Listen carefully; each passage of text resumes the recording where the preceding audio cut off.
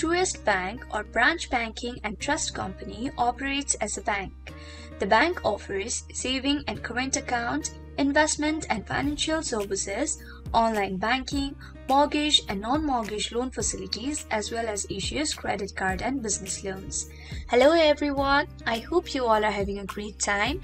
Today I'm back with another tutorial video, and in this video I'll be guiding you guys through the steps of registering for the online banking service of Truist Bank. So if you want to find out how you can do so, then make sure to stick with me till the end of the video. First of all, go to the web browser of your choice and in the address bar type www.truist.com and hit in. You'll then be redirected to the official website of Truist Bank. Now, at the top right corner of the screen, you'll be able to see an option, Sign In. Click on it. After that, go to Register Now. Now, you need to select how you would like to register.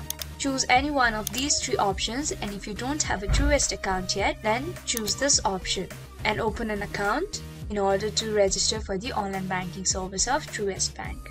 But if you have a Truist account, then you can choose any one of these three options.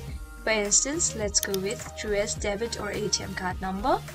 If you choose this option, you'll be asked for your debit or ATM card number, debit or ATM card PIN, zip code and email address.